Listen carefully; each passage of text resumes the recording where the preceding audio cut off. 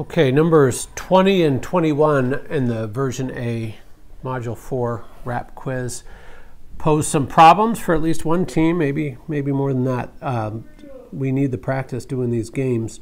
So the market for bagels contains two firms, Bagel World and Bagels R Us. The owners of the two firms decide to fix the price of bagels. The table below shows how each firm's profit in dollars depends on whether they abide by the agreement or cheat on the agreement.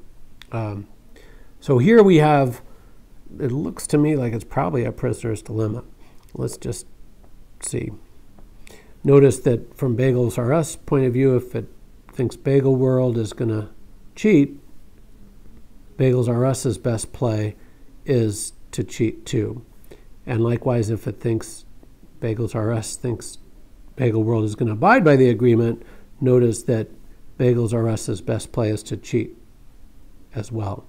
So if Bagel World's dominant strategy is the same, we've got a prisoner's dilemma. So let's just look at it from the point of view of Bagel World. If Bagel World thinks Bagels R Us is going to cheat, Bagel World's best play is to cheat. Notice that 40 for Bagel World is better than 0 for Bagel World. If, on the other hand, Bagel World thinks Bagels R Us is going to abide, then Bagel World's best play is, again, to cheat. 80 is better than 45. So we've got this classic prisoner's dilemma. Both have dominant strategies to cheat in a single-shot game. That is where they're not going to play it next period. The Nash equilibrium is where they both cheat. So for Bagel World, cheating on the agreement is a dominant strategy. By the way, just to look ahead a bit, in a repeated game, games that are repeated, so, Boeing and Airbus, they're not just competing this term, they're going to compete next quarter and the quarter after that and the quarter after that. And in a repeated game, if I'm going to cheat on an agreement this period, I know you're going to cheat on the agreement next period. It's called tit for tat strategy. And there I have some gains from cheating this period, but I'm probably going to lose the profits next period and the period after that, etc. So the lost future earnings is going to discipline me against cheating. And we find that in repeated games, collusion is much more likely, as long as the end of the game isn't known for sure, and I'll explain that in class. We have one more game. This is a different sort of a game. This is called a matching game. And here, players have their preferences over seeing a comedy or a documentary, but they really want to be together. We see Lee likes documentaries better than comedies. Jordan likes comedies better than documentaries, but they both would rather be together than alone in their preferred movie. So this is, again, called a matching game.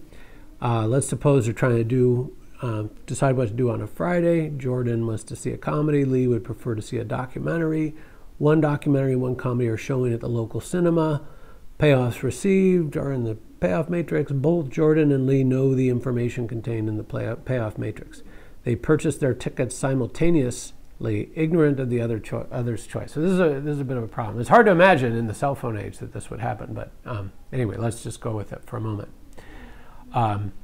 So here, notice we've got two Nash equilibria just before we start.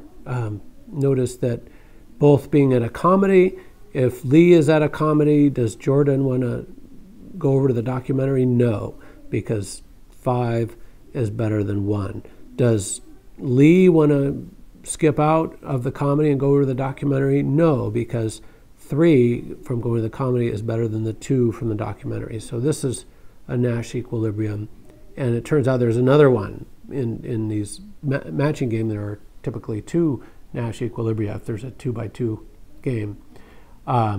So here we have a very different game than we've seen before with 2 Nash equilibria. Which of the statements is true? For Lee, seeing a comedy is a dominant strategy. Nope. Notice that Lee doesn't have a dominant strategy, neither does Jordan. Their best move depends on what the other is doing. If the other changes their move, the one player's best move changes.